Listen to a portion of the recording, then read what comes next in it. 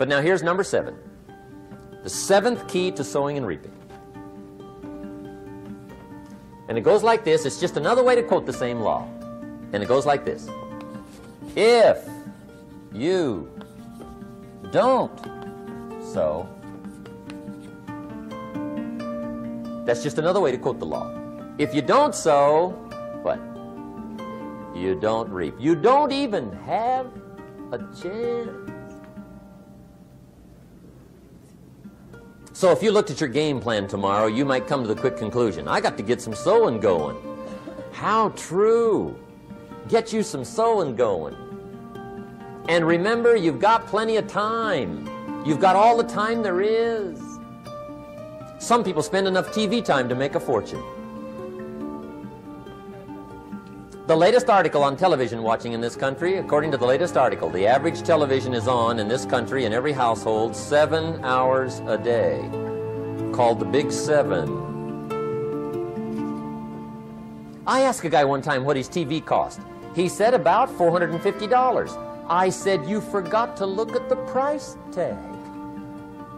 He said, what do you mean? I knew he was a TV watcher. I said, that television costs you, in my opinion, at least $12,000 a year. To watch it, not to own it. Owning it's cheap. Watching it is what's expensive. And I said, hey, $12,000 a year is too much to pay to watch TV. That's too much. Pay a little, but not $12,000. And he's the guy that said, I hope pay TV never comes.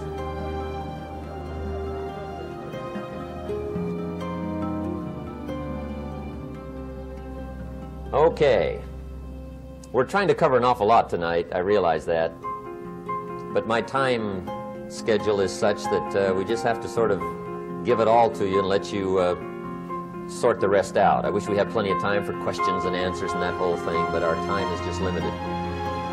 But we are trying to go through an awful lot, I realize that. But looks like everybody's getting it. This is about the note-takingest crowd I've seen in a long time. Incredible. Does anybody have 5 pages yet? Anybody? Oh, fantastic. Incredible. Okay. Maybe you heard the story about the preacher down in Texas, southern part of the country. He was an evangelist back in the horse and buggy days. And he was very good at being an evangelist, and a lot of people used to come and hear him preach. And one day he put up his tent in one of these Texas towns and expected a big crowd as usual to come hear him preach. And he got there first night of the tent revival, walked in, 7:30, time to start. And to his surprise, the tent was empty. He thought, well, something must be drastically wrong. So he waited till 7:45, nobody showed up. 8 o'clock, zip. Finally, 8:15. One lone cowboy wandered up on his horse, tied his horse up outside, came in, sat down on the front bench, right, waiting for something to happen. The preacher thought, well, at least I better go down and talk to the cowboy. So he walks down, talks to the cowboy, and he says, Cowboy, I'm the preacher. And he said, I don't know what to tell you. Something's gone wrong. He said, this tent was supposed to be full of people. He said, I'm embarrassed. He said, you're the only one that showed up. And he said, I really don't know what to do. And the cowboy said, well, I'm not a preacher, so I really can't tell you what to do. You know, he said, I'm just a cowboy. But he said, I know this, if I went out to feed my cattle and only one showed up, I'd at least feed it. The preacher thought, hey, the cowboy is right. If you've got a good idea to share, you should share it, if there's 1 or 1,000. So he got kind of inspired by this conversation, and he jumped up on the platform and started to preach. As if the tent was full of people, it just exploded. And he went for an hour and 15 minutes, just kept rolling. Finally, he quit. And when he finished, he came down off the platform, talked to the cowboy again. He says, well, cowboy, what did you think of my sermon? And the cowboy said, well, I'm not a preacher, so I really can't tell. You know, he said, I'm just a cowboy. But he said, I know this, if I went out to feed my cattle and only one showed up, I'd feed it, but I wouldn't dump the whole load on it.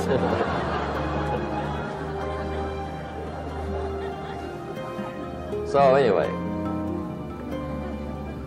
if it seems like we're dumping the whole load tonight, I guess we are. But gosh, everybody's doing well. I'm having a good time. I appreciate the response here tonight. Okay, the next subject is setting goals. Let me show you what turned my life every way but loose. Mr. Schoaf dropped this idea on me, changed me completely. Setting goals.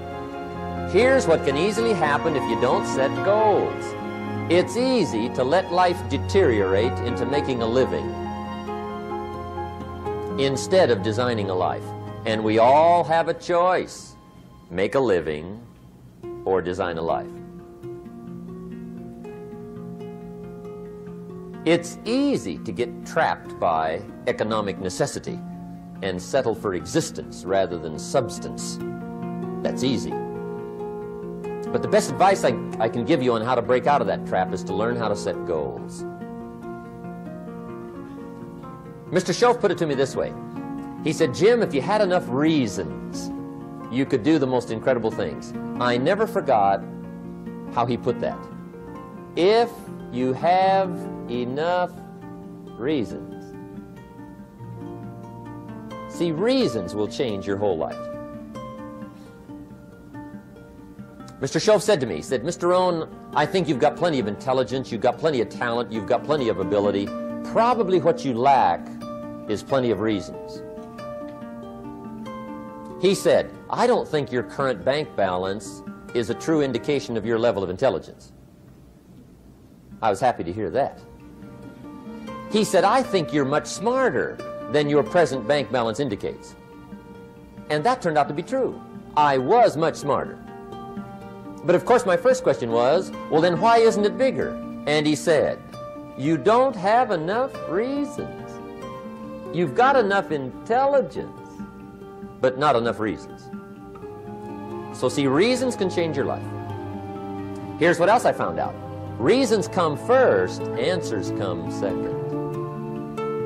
You don't get the answers to do well till you get the reasons.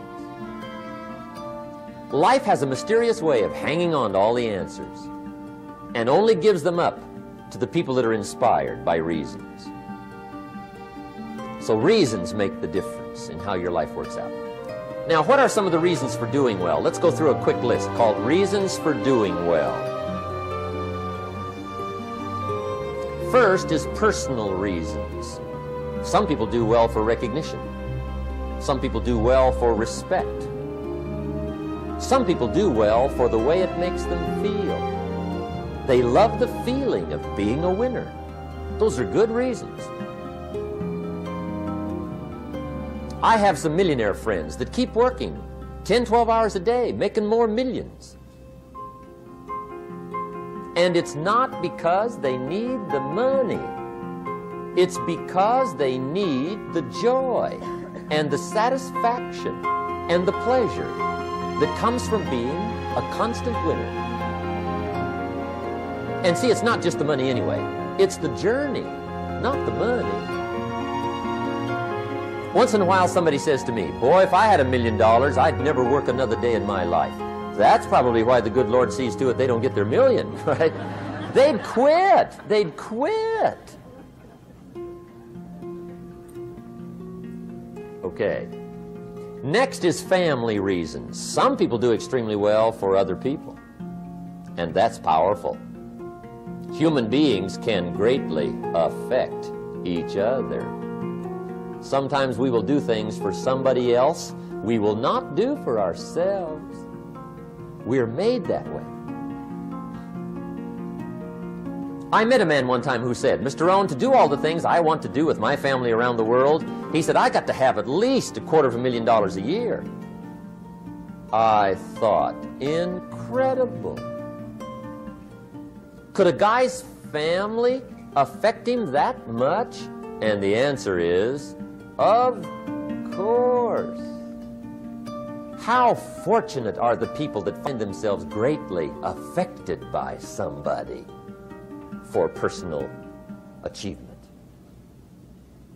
And we are affected.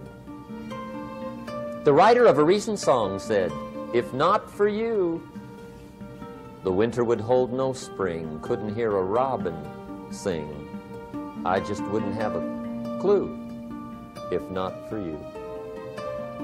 So we can be affected. That might be one of the most stimulating reasons to do well, finding somebody.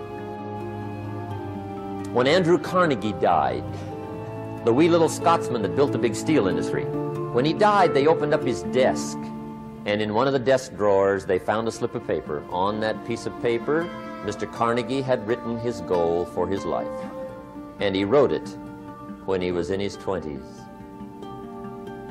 And on that piece of paper, it said, I'm going to spend the first half of my life accumulating money.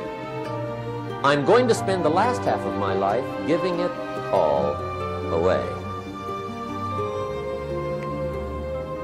What a goal.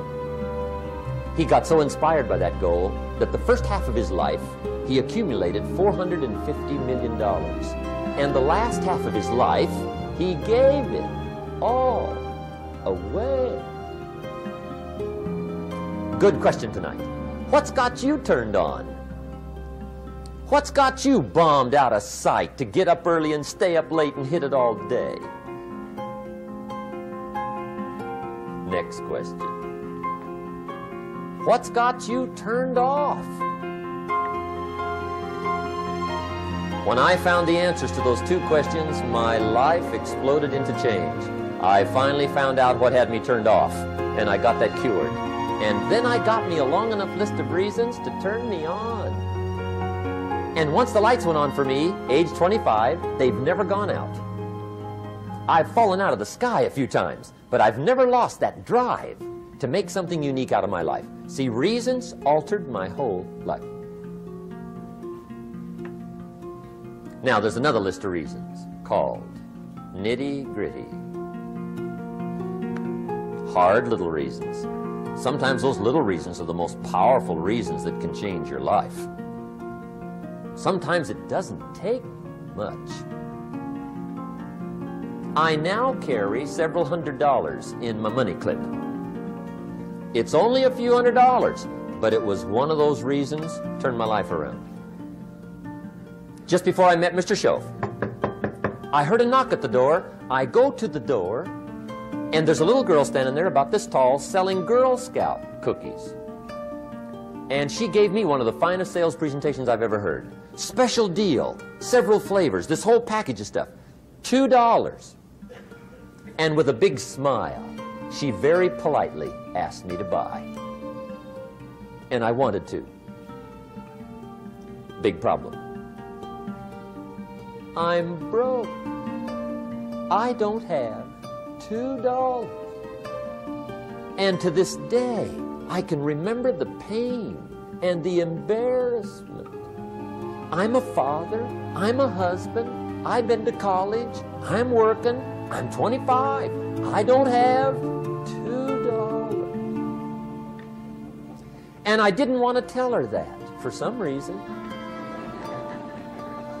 So I did what I thought was next best. I lied to her. I said, hey, look, I've already bought lots of Girl Scout cookies. I've still got plenty stacked in the house, which was not true. But it seemed to get me off the hook for the moment. She said, well, gosh, that's wonderful. Thank you very much. And she went away. When she left, I closed the door, and that was the day I said to myself, I don't want to live like this anymore. I've had it with lying, and I've had it with being broke. I'm never going to let this happen to me ever again. I promised that day I would work as hard as possible and would always carry plenty. It took me a little while, but now I do. It was one of those reasons. And I guess I carry plenty for two reasons. One is the way it makes me feel, but also in case I bump into another Girl Scout selling cookies. Right? I'm ready.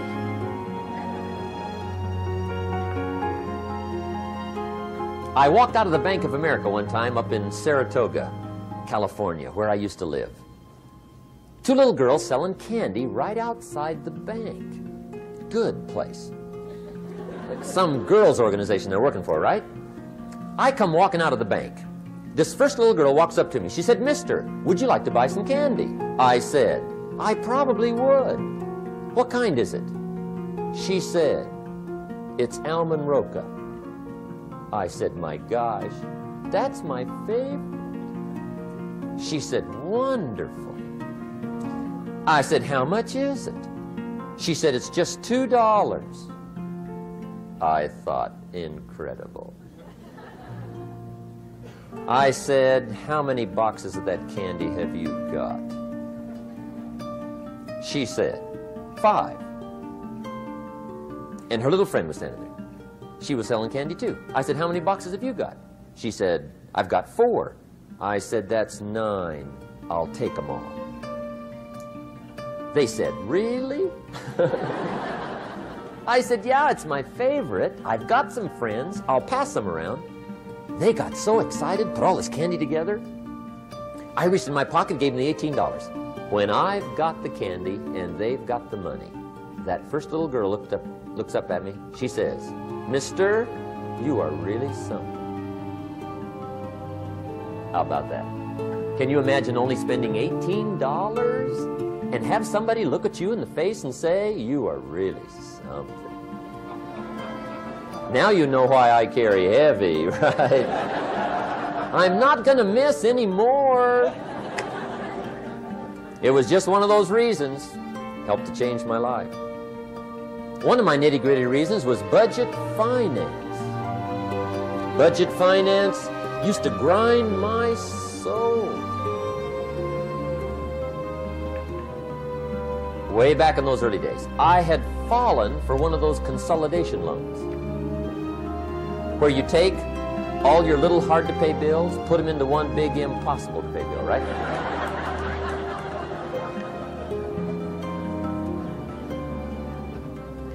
I would get 4 or 5 payments behind. This one guy used to call me day and night. I don't think they're allowed to do that anymore. Harassed me. Threatened to run me in front of the judge. Threatened to ruin my credit. Threatened to embarrass my family. One day he said, "We're going to come get your car, drag it rear end up down the street in front of your neighbors." The guy even called me a flake. And back in those days, I'm broke, I'm pitiful, there's nothing I can do about it. But I never forgot how the guy treated me. And when I met Mr. Schoaf and I got my life straightened out and the money started to flow, that was one of my first projects, budget finance. I poured it on day and night. I finally put all the money together I owed him, which was considerable. I picked a day for the payoff. And when the payoff day came, I put the money in small bills in a big briefcase. And I walked into the budget finance office on Wilshire Boulevard in Los Angeles. The guy who harassed me so often, his desk was about 3 back. I walked right up to his desk, startled him. He wondered what I was doing there. It was the first time I'd been there since I'd borrowed the money, right? Without saying a word, I opened up this briefcase, dumped this pile of money all over his desk. I said, "Count it. It's all there. I will never be back." And I turned around and stormed out. Now, that might not be noble, but if you haven't tried it, you've got to one time.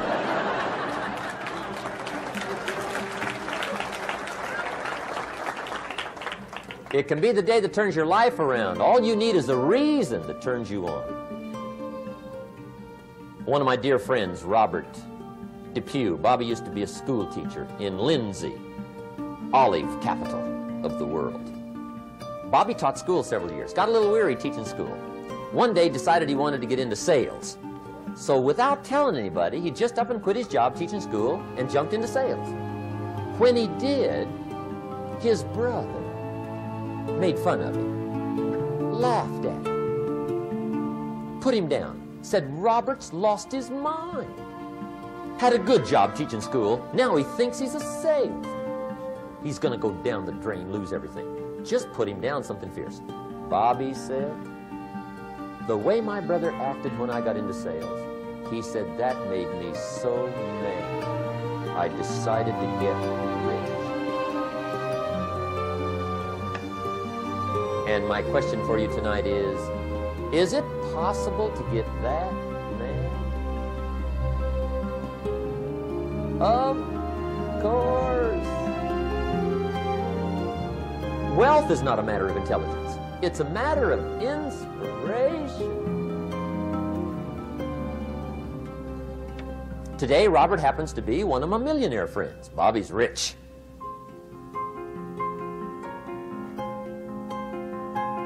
Frank Sinatra said one time, the best revenge is massive success.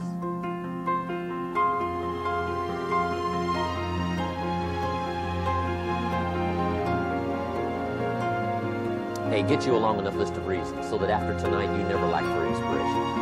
You might not have all the answers right away, but you can get the answers if you can get the reasons. Now, let me give you a little simple formula for goal setting. Okay? We take 2.5 hours on the weekend for the whole 10-year plan. We don't have time for that tonight. But let me get you started with a little simple formula Mr. Schoaf gave me. And maybe this will be helpful. First of all, I've divided goals into 2 parts. First is long range. Long range goals. That's your dreams. Your dreams for the next 3, 5, 10, 20, 30, 40 years. Actually, the rest of your life. Your dreams. You've got to keep dreaming. Ronald Reagan, president, said to the joint session of Congress a few weeks ago, the Republic is a dream. And if we don't keep dreaming, we will lose the Republic. Your better future is a dream for yourself and for your family. Where do you want to go? What do you want to do? What do you want to be? What do you want to see? You've got to dream dreams. There's a Bible phrase that says, without dreams and visions, people perish. You've got to have something to go for that inspires the heart and the soul. Dreams. From the children of Sanchez, it says, take the crumbs from starving soldiers, they won't die. Take the bread from hungry children, they won't cry. But without dreams, we all will die. You've got to dream. Don't lose your dreams. For yourself, for your future, for your family. The dreams of love and enterprise and travel and doing things. Becoming something unique on your journey here. Don't lose your dreams. Do some dreaming. That's long-range goals. You've got to have those. So that's number 1. Here's the second part of goals, short range. Short range goals. That's your goals for tomorrow, this week, this month, this year, the immediate future. We call these confidence builders. Because if you set up something short range, go for it, get it, latch onto it, work hard, accomplish it. That starts building your strong feelings to go for your dreams. Now, I've divided goals into 3 categories. Here they are. Number 1 is economic. That's your goals for money, income, business, profits, production. Economics. Make sure you've got your economics well planned. Economics plays a major role in everybody's life. Economics is major, which means it ought to be meticulously well planned for tomorrow, this week, this month, this year, long range. What if you asked somebody tomorrow if you could see their meticulously well-planned list of economic goals? What would they probably say? They'd say, you some kind of a nut? You must be weird. Hey, I found out what success is. Success is doing what the failures won't do. Make sure you've got your economics well planned. It'll put you in the top 5%. One of the key little subjects we talk about on the weekend is the 7 fundamentals for wealth and happiness. And that's one of them, well-planned economics. It's a fundamental if you want to do well. Join the top 5%. Anybody in this room can join the top 5%, if you will. Okay. Now here's the second category of goals, things. Make a list of the things you want. And on my list of things, now I put everything. Little things as well as major things. Doesn't matter how small it is, it goes on my list. I used to just put major things, cars, homes. I don't do that anymore. I now load my list with everything. Everything. And the reason is, part of the fun of having a list is checking it off. That's it. Boy, at the end of the day, if you can go, got it, got it, got it, got it, got it, got it, whatever it is, right? You get into the habit. So load up your list, the things you want. Now, when you check off something major, celebrate. That's an important point to make. Celebrate your achievements. Live it up. Have a party when you reach something you've worked for a while. See, we all grow from two experiences. One is called the pain of losing. The other one is called the joy of winning. We need both of them. Amplify them as much as you can, which also means make losing painful. If you set up something, fooled around, didn't get it, put it on yourself.